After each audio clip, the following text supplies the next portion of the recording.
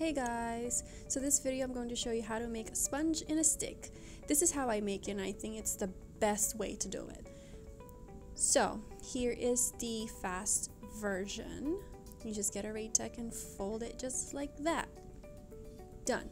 Okay, I'm going to show you guys in slow motion. You open your sponge stick, you make a little triangle on your Raytech, you fold the left, you fold the right and the top, and then squeeze tightly and you're done. This is how I like it because I didn't want the instrument to be exposed. So hope you guys like it. Bye.